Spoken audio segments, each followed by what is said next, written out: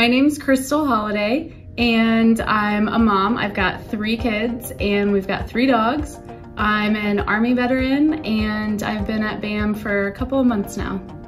I am a sales specialist, so I do a lot of phone calls and Zooms and just speak with customers and potential customers.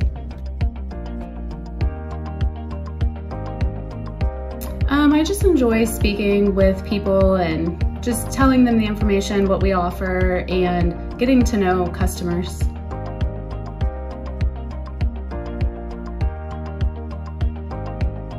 So I was definitely just drawn to the people here and the culture and the way that Michael and everybody else does things and how they really just want to help people, but they also want to make sure that they're being the best versions of themselves that they can be. And I think since coming here, I've noticed maybe how much more important that is than I even knew before, just from the outside looking in. Like, I really enjoy going to team meetings and just hearing how they want to help us all grow.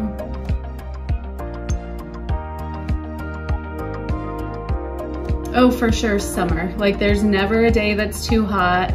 I am not one of those people that will complain when it's hot out in the middle of summer. I love it. I tell my kids that I'm allergic to snow, so nothing cold. No snow, no ice. Yeah, I'm actually afraid of thunderstorms and tornadoes. I feel a little bit better now that I work here and now that I have my app and I can stay on top of things. I think success for me just means helping as many people as I can help and trying to reach as many people as I can. I don't know if I stopped by the office or I saw something on social media from Michael, but I had seen that poster and I saw that integrity was one of the main values here, and that my whole entire life, one of my favorite values, something that's really important to me, is integrity. So that's what initially drew me here. Focus on personal development and always strive to be 1% better each day in every area of your life, not just work, but focus on being the best parent that you can be, the best person at home, the best person at work, and you're gonna fit in really well here.